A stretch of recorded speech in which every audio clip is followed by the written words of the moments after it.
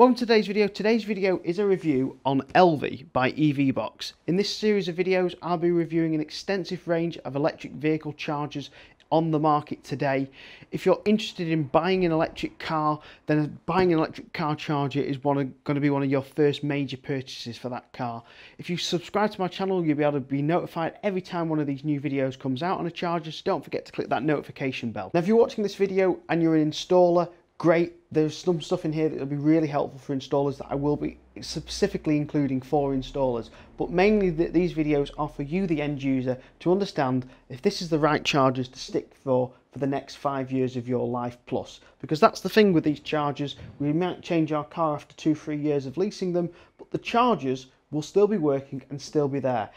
And you need to make a conscious decision if you want it to be on the side of your house. It may be pretty, it may be ugly, but we need to make a conscious decision from day one if it's worth having. And if you want to help find a local installer near you to install one of these boxes, then check out my link at rightcharge.co.uk/EVNick. Now, before we get to unboxing the unit and showing what's in the box, let's explain some key features that it has. It comes in two colours. It comes in polar white and misty black. It comes in tethered and an untethered version, which I've got here. And the units here, as I'll explain in a minute, are interchangeable. So you can buy one unit today that's tethered and change it to an untethered unit in the future. They are very, very durable units, very well built. They come with the standard 3-year warranty that all OLED fitted units come, but there isn't an additional option to upgrade the warranty to a 5-year warranty. Now, the first impressions I get with this box is it's very heavy. Now, that will be explained shortly why that actually matters.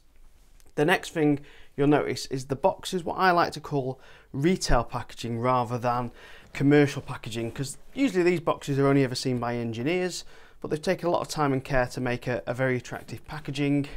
There's a drill template on the back of this, what we call sleeve. It's got very unique build quality features compared to other manufacturing packaging, which we'll show you as we open it up. Firstly, what have we got inside here? We've obviously got the instruction book here, which is the installation manual for the engineers. Very, very important that engineers install these properly. So let's put that to the side nice and safely. We've also got how to connect the app up, because there's an app for all these smart chargers. So there's the information for downloading the app. Another guide for the installer here on how to install certain parts inside, which we'll go into later.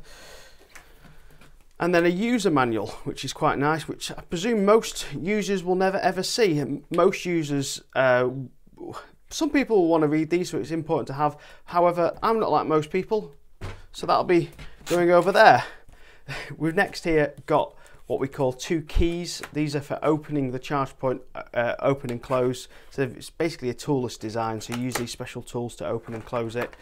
And then in here, when we open here, we have 2 things. We've got an RFID card, which you can use to program sort of one for, say, work, or you've got another one here you could use for programming for home use. So you've got the benefit of having 2 different charge RFID cards to start the charger, or just even for security. So you didn't want anyone else to use it. If you're worried about someone nicking your electric, then you could use one of these RFID cards for that. And now we get into the big thing. This is the charger.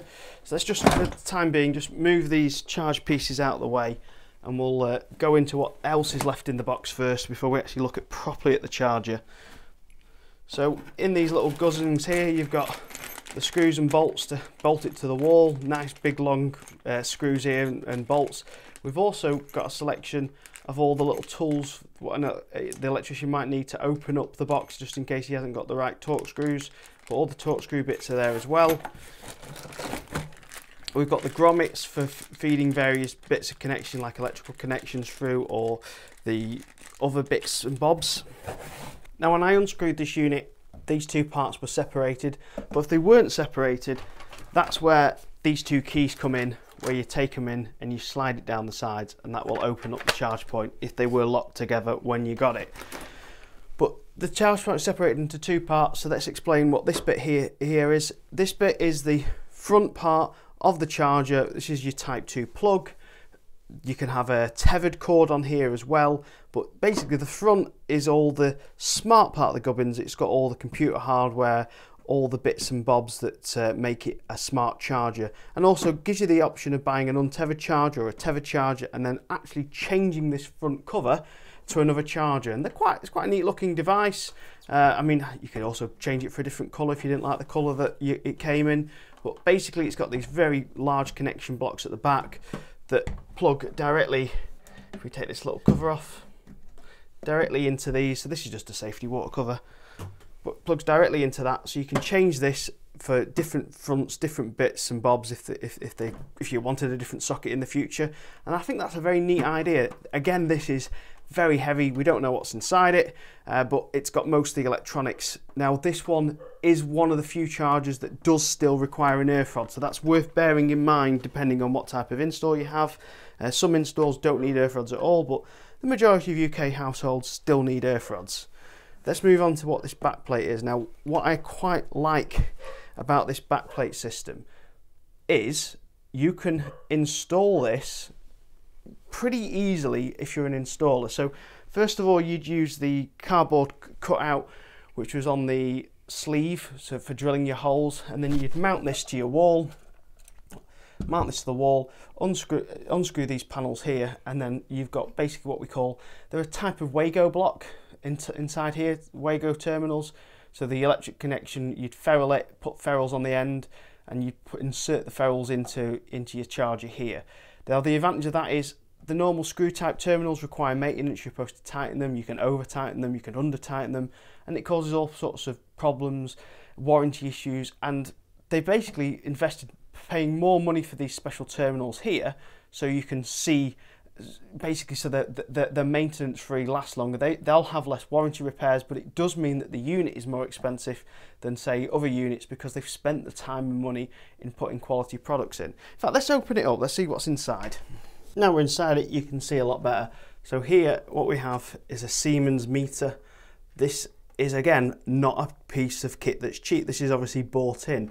Now this Siemens piece of kit here is actually available to do dynamic load balancing straight off what this is. So this is able to talk to other versions of this and do dynamic load balancing, and there's basically switches and Wago terminals for connecting into that dynamic load terminal. You'll also notice there is Live 1, Live 2 and Live 3, and that is because this unit straight out of the box is capable of doing 3-phase. So most of our European friends are on 3-phase, and this unit is sold all over Europe. So instead of just making a 22 kilowatt version, a 7 kilowatt version, they allow you to do on this version all the way from I think 3.6 kilowatts all the way up to 22 kilowatts straight out of the box. You can do 11 kilowatts, you can do load balancing using the Siemens box here and using these various terminals here. But again, like I said, there is obviously a need for an earth in here, which means that you do actually need a proper earth. It's not able to do a pen fault detection on this unit because our European friends don't have the same electric regs as us, and this again, like I said, is a European unit. But you can see from all these terminals, all these blocks, all these wiring that they used, it is an extremely well built, high quality unit.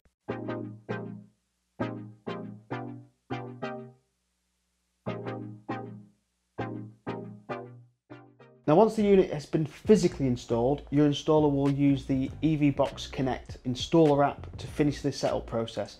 And in that, as an installer, what you can do is you can change the minimum current amps and the maximum current amps if you've been restricted by the DNO on what the maximum ampage you can go to on this unit. So you can set that directly in the unit that the user should not or cannot change unless they mess around with this app. This app will use the Bluetooth on your phone to talk to the unit, so you need to be next to the unit when setting this up. The security code is in this pack, which does need to be given to the user, most importantly because it has the keys for disassembling the front part of the unit if they ever need to take it off for any reason in the future. It has their security code that they're going to use for their consumer app, their customer side app, so they do need it. Now the Wi-Fi can be changed on only the installer app, and they don't need to go into the installer settings to do that. They should never, as a customer, go in the installer settings. So I'm talking to you, the people who want to play around with it, don't mess around with the installer side apps, you can damage the unit and you can turn off a lot of safety protection systems that are built into this machine, like DC leakage protection. Now, there's a couple of other things the engineer can set up, or even you can set in the engineer settings if you want to change them, and that is programming these RFID cards directly into the machine for automatic starts and various other settings in there. You'll really have to play around with it, but basically you can set these cards up to be in the app. So if you just tap this card once on the front of the machine, it will automatically start the charge. Now, the customer side of the app is called EVBox Charge. That's the one that you'll need as a customer to set up all the various settings. And if we have a look at the app, you need to first set up your RFID cards. The codes for your RFID cards are in the back. You'll also need to register this charger and an account with them. Now, the way this system is designed is it can work with other management platforms, but EVBox have their own management platform, and that's what we'll be looking at today.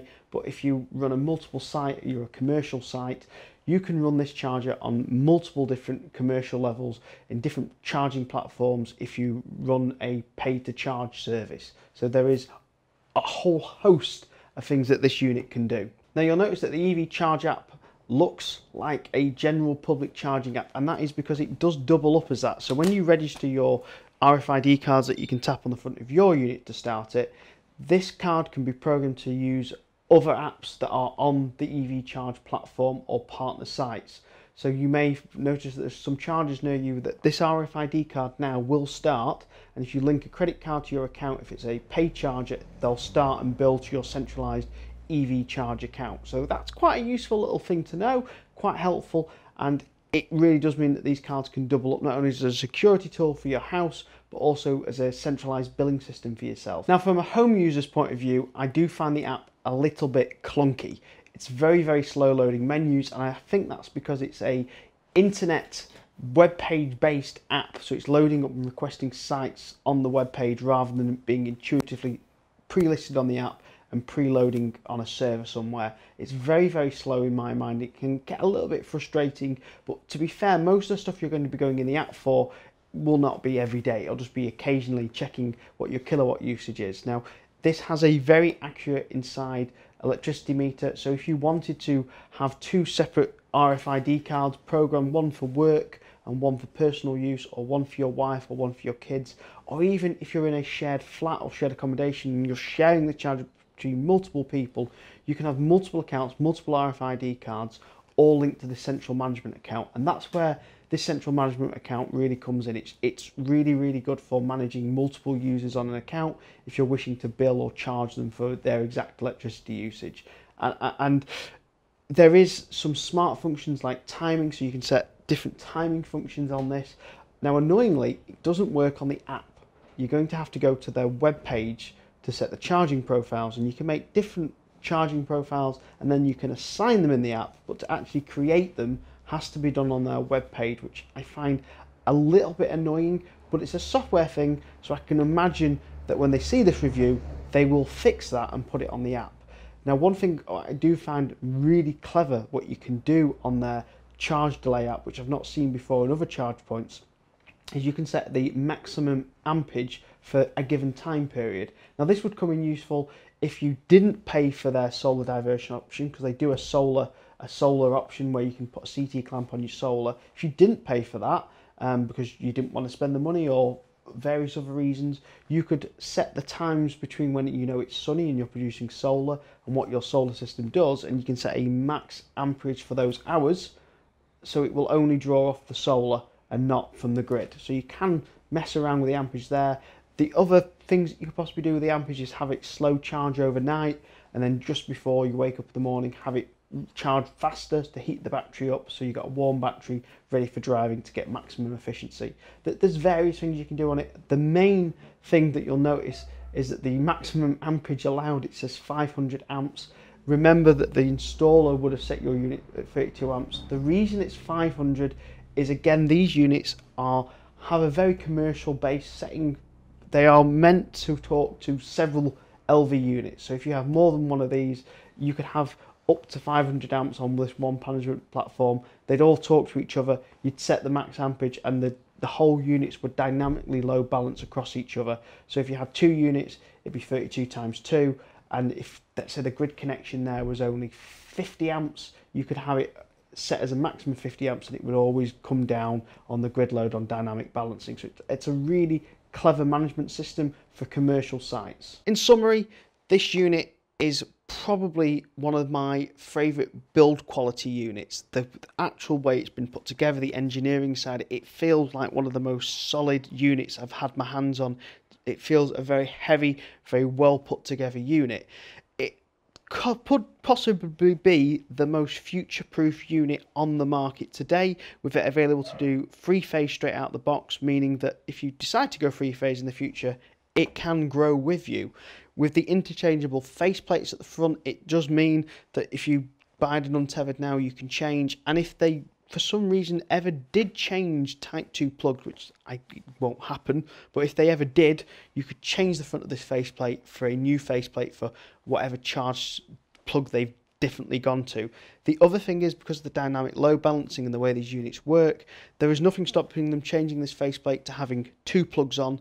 So if you bought one of these, went 3-phase, and they made a front faceplate that did 2 cars, you could charge 2 cars off this. They don't currently make one that does that, but there's nothing stopping them.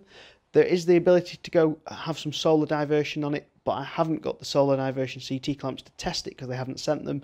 But there is that ability built into this unit as well. The only thing that's really let it down for me is the app is a little bit clunky, but it's something I do expect they will fix, because software is easy to fix. The hardware part they've already got right. So I do think it's a bit clunky. If you're a commercial site, I think that this will definitely be one of your favourite units for a multiple site. It has all the management tools. You can change it to work with your own back-end billing system. And I think if you're a flat or you've shared usage and you want to charge people for using this as a public charger, all those management tools are built in their back-end system of this. So it does really make it a very attractive and unique charge point in the market. If you're thinking of buying one of these, then go to rightcharge.co.uk/EVNick and they'll help you find a local store for your business or home. I hope you've enjoyed this video, this review of this charger. There is more charger reviews to come and a lot more that are being filmed as we speak. If you've enjoyed this video, give it a like, give it a subscribe, and I'll see you again next week. Goodbye.